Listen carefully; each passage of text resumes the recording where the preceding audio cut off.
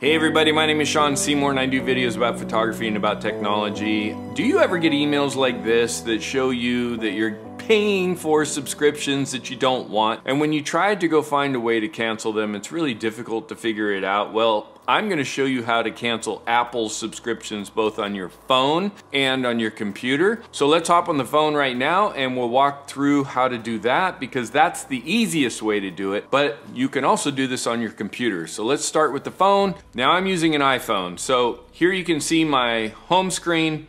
Go ahead and click on settings. Then you're going to click on your name at the top. Subscriptions shows up right away, which makes this the simplest way to do this. Now all you need to do is click on the description you don't want and cancel subscription. It'll ask you to confirm and you say yes, and now your subscription is going to cancel. It actually will be expiring right up until the point where your subscription is billing again, so a billing cycle, and then it will actually cancel. So don't worry if you still have use of that subscription because it's going to be expired until it hits that next billing cycle. Now let's go ahead and cover what you need to do when you're trying to cancel on your computer. It's very difficult to find the right place because you would think that you could cancel it from the email that you get and one of those links that's on the email, but you can't. And by the way, don't click on links in your email. It is really unsafe, no matter who you think they're actually coming from. Second, you would think you could go to your appleid.com and cancel there, but you can't. There's nowhere to find subscriptions at appleid.com. You'd think you could go to iCloud.com. You can't go there either. The only way that I have found to cancel Apple subscriptions is to go to the App Store. Once you're signed in at the App Store, click on your face or your avatar and your name at the very bottom left-hand corner. You'll go up to the top under Account Settings. It'll ask you to sign in again, and then your account information will show up. Scroll down a little bit to Manage